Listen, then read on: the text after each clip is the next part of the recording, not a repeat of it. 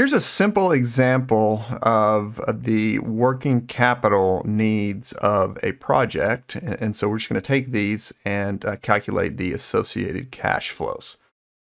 I want you to recall that there are 3 steps in calculating the incremental cash flows associated with net working capital. Step 1, we need to compute the levels of working capital. And so that's assets minus liabilities in a given year, so the level.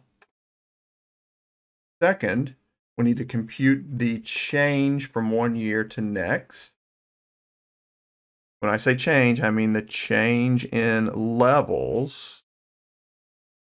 And then third, the cash flow equals minus the change in level. And so if working capital increases, we have a cash outflow. And if working capital decreases, we have a cash inflow. Here are some numbers for, we'll call this year 3 and year 4 of the project. So first of all, let's figure out what's an asset and what's a liability. So accounts receivable, what's that? That's a current asset. We'll put an A there.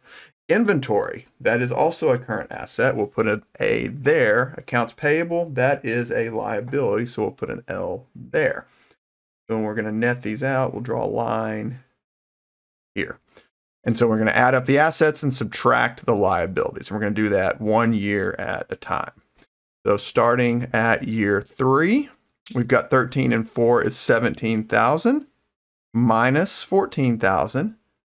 That's going to be 3,000. And then in year 4, we've got 17 and 8 is 25,000 minus 12,000 equals 13,000. And so here we have net working capital, and these are levels.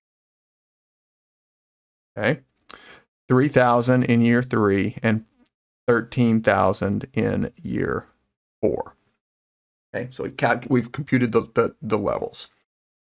Second step, we need to compute the change in levels. And so we're talking about from year 3 to year 4.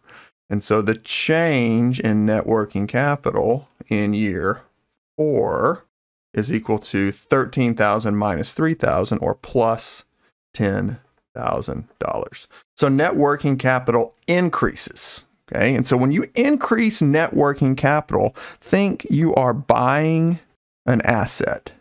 If you buy an asset, that requires cash, and so that's a cash outflow. And so the cash flow in year 4 is equal to minus $10,000. And there is the answer.